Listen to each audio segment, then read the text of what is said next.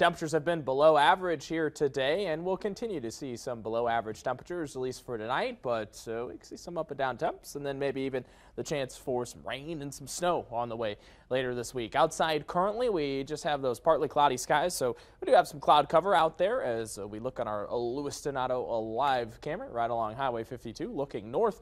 Temperatures right now are at 25, and we have feel like temps right at 14. Winds are out of the north at about 13 miles per hour. As we look at temperatures here locally, 23 right now in Albert Lea, 25 in Dodge Center and Owatonna, and we have 24 currently in Mason City. So we will see these temperatures potentially getting down into the single digits.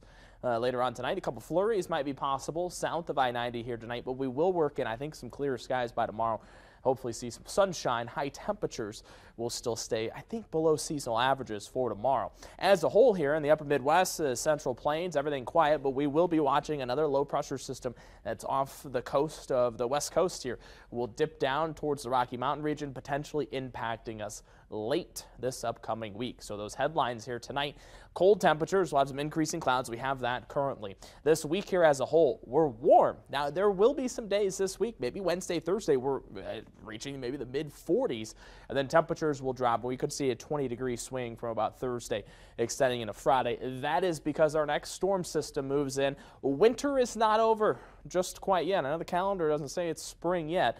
We do see that threat for maybe a couple little light showers on Wednesday, a wintry mix starting out as rain on Thursday, and then as temperatures drop, we transition to more of a rain-snow mix. Snow will be possible coming up Friday, and then Saturday, some accumulations will be possible too. So as we look at our winter weather potential here, looking possible in some spots, especially in that lighter orange, likely in those darker orange where we have some of those impacts there from some wintry weather.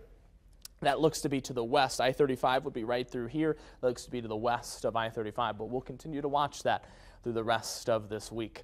Temperatures here tonight getting down into the lower teens and if not even upper single digits by tomorrow morning. Kind of depends on how light our winds are and how much cloud cover we have here tonight. Temperatures through the day tomorrow will warm into the lower 30s. Winds will be out of the south. Notice close to around 31, 32 degrees, so just slightly below average for tomorrow with some sunshine. As we move through Wednesday, then notice, watch these temperatures all the way up into the mid 40s before that approaching storm system starts to move in, which I do think we add to some of these snowfall totals that we have this month here as a whole. We're at 6.6 inches through today's date. That is a surplus of 2.4 inches for us. We look at the season as a whole, 56.5. That is just slightly above seasonal averages for about the past 20 to 30 years. So we do have a surplus, and I think that will continue here as we have some of those snow chances ahead. 7 degrees for the overnight low tonight, partly cloudy and cold as we look towards tomorrow. 28 for the high. We're partly cloudy tomorrow, so some sunshine, high temperatures into the upper 20s and some lower 30s. 7-day forecast here, 42, then 41 Wednesday and Thursday. That's next storm system moves in. Could see the chance for some snow coming up on St. Patrick's Day. Cammie?